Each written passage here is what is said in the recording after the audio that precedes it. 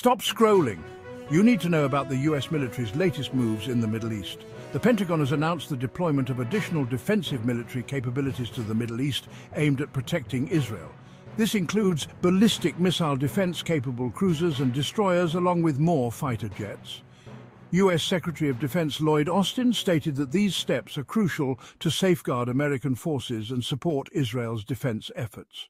This decision follows high-level discussions between President Biden and Israeli Prime Minister Netanyahu. While the specifics of the units remain undisclosed, the focus is clear: enhancing force protection and regional stability. The US continues to pursue diplomatic channels advocating for a ceasefire and the release of American hostages.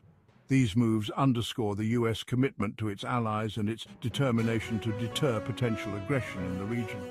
Stay tuned for more updates on this developing story.